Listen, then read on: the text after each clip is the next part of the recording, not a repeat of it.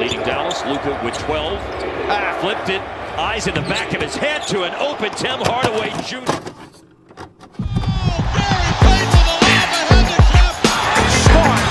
Hey guys, this is Dominique Wilkins. Hey, this is Sean Kemp. This is Gary Payton. Hey, this is Pau Gasol. NBA fans, what's up? This is Vince Carter here. Hey, what's up? This is Matt Barnes. If you're an old school NBA fan like I am, make sure you check out the Basketball Time Machine with my man Sean David. Hey guys, how's it going? Welcome back to the Basketball Time Machine. Let's talk some old school NBA basketball.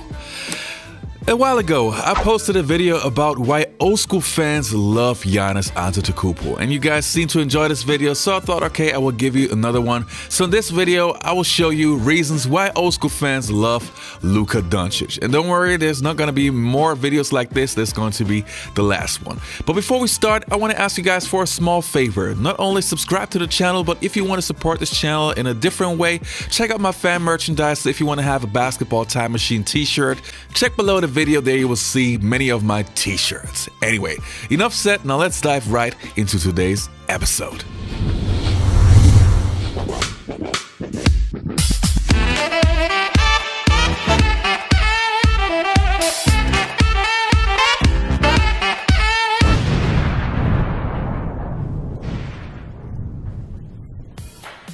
So how am I going to approach this video? I would say I will narrow it down to 6 different categories. So let's start with category number 1. Yes, and the first category is the killer clutch moments. There are not many players that seem to be blessed with a so-called clutch gene, but Luka Doncic definitely has it. When this guy was 16 and still playing in Europe, he did not shy away from taking the last shot when the game was on the line. And now while he's playing in the NBA, even at a young age, he wants to have the ball when it matters. But it's not only his confidence, he's also making those shots. And this is a quality that we old school fans just love. Guys like Michael Jordan, Reggie Miller, Kobe Bryant, and Larry Bird, some of the greatest players ever, always took the responsibility when it's crunch time. And now Luka Doncic, slowly but surely, is trying to follow in their footsteps. Hello, switched on to Luka. Luka with the step back three. Oh yeah! Oh yeah! Doncic down to 3 seconds, 2 seconds. Doncic for the win. Oh yeah! Luka Doncic! And the next reason why old school fans love Luka Doncic is he's a willing passer. Now this one right here is something that matters a lot to me. When I was a kid, I also played basketball and I was a point guard. And the first thing I learned was, as a point guard, you gotta make your teammates better and you gotta find them once they're open. Guys like Magic Johnson, John Stockton, Isaiah Thomas, and all those guys were all players that could score, but you could see in their style of play that they love to pass the basketball. In today's NBA, you have many guys that average a lot of assists, but it seems like passing is more of an obligation. For example, James Harden. This guy has many assists, but he passes to the open man, not because he wants to, but because he can't score in that particular play. And this is totally different with Luka Doncic. He's a willing passer, and you can see that he loves to find the open teammate. This is something that especially us 80s and 90s fans grew up with, and something that we really enjoy. 1-6 Friday night, shooting the ball against Denver. Powell, wide open lane, coming over late. The Clippers, George rising. Luka rebounds the miss. Up over the top to Finney Smith, running the floor and throwing it down. And the next reason that I have on my list is the basketball IQ. Now this is a very interesting one because it seems that this category often gets overlooked. Basketball IQ is so important on a high level that you can easily say that the best players ever also have the highest basketball IQ. Guys like Larry Bird, Michael Jordan, John Stockton, Magic Johnson, and you know the names. But in this case, I want Chauncey Billups to take over. Chauncey, you've been saying it for a long time and early on that he was going to be special. What has it been that's made him that way? So many different things. I mean, the thing I like the most is his basketball IQ. He cares about making players around him better. Most guys are so worried about making themselves better at that age and at that stage. But again, this guy's been playing professional since he was 13. And he's been taught the right way, and we're going to go right here. I'm going to show you some footwork. He has a great floater. But you watch him right here against the Clippers. Now, nobody really wants to play against Pat Beverly, and Avery Bradley, but you watch him. They have him bottled up right here. But as opposed to with the dribble, trying to create angles, he does it with his footwork. Triple threat, something that maybe some of these young guys don't know much about anymore, but opens up, gets to his right hand, and anytime he gets to that paint, it's a lob.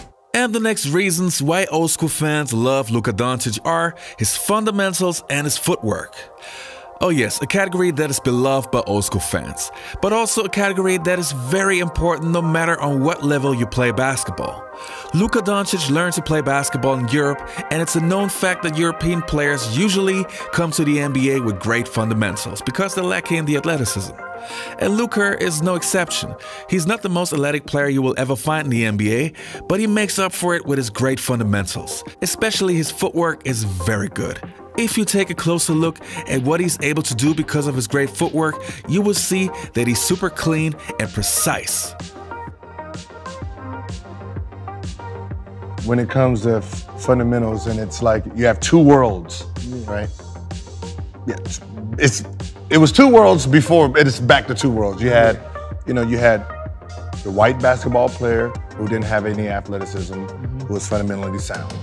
So that means he needed to learn his footworks to get by the really athletic guys. Yeah. And then the European, the Lukas, and they became the fundamentally sound player. So what ends up happening is Luka has the advantage over anyone who's guarding him because these guys are too athletic for this part of the game. Yes.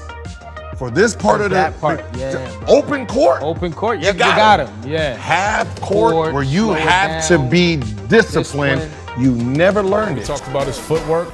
This is Drew Holiday, another one of our better defenders in the game.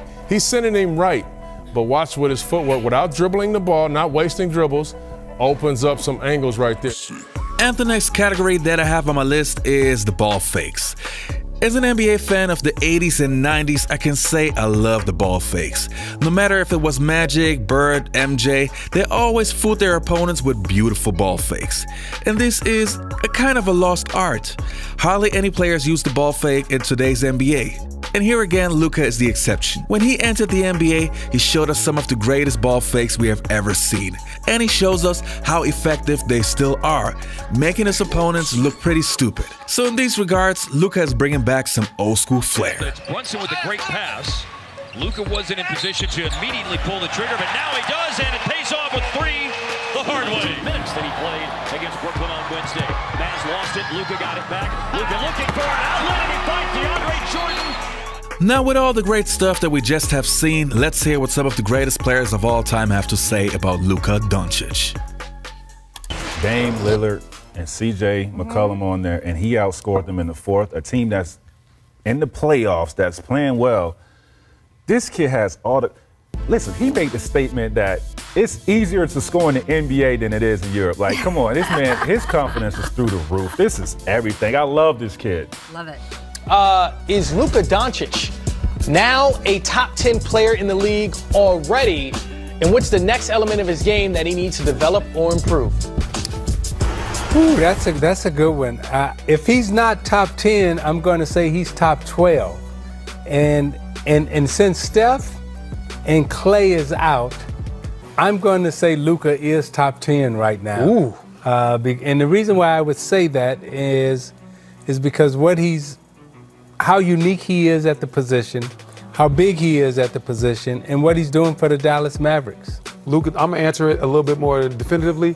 Luka Doncic is definitely top 10 in the league right now. When you look at what he's doing on a nightly basis as far as scoring the ball, rebounding, and passing, he's the triple threat. He has the size, and then with Steph and KD not playing this year, he's top 10 in the NBA this year. Now, when those two guys come back, they might bump him out. He's playing amazing basketball. I mean, especially when you talk about how he's dominating the Clippers. He's dominating some of the best defensive players that we've ever seen in our game. When you talk about Kawhi, when you talk about Paul George, when you talk about what the Clippers have done as a team overall, I mean, his confidence level has shot up in this series, knowing that, he's playing the #2 seed in the West.